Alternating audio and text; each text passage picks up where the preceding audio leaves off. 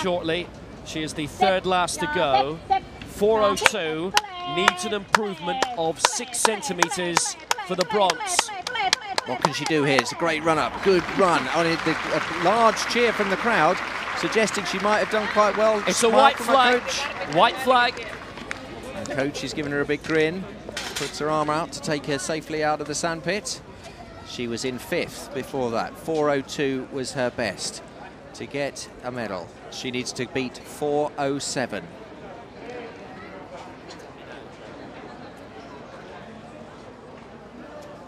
800-metre semi-finals have been cancelled, by the way. One athlete has dropped out. There's 8 left, so they will have a straight final and they won't have semis. But that's not unusual. We've seen that at the World Youths and the European Under-23s the past few weeks.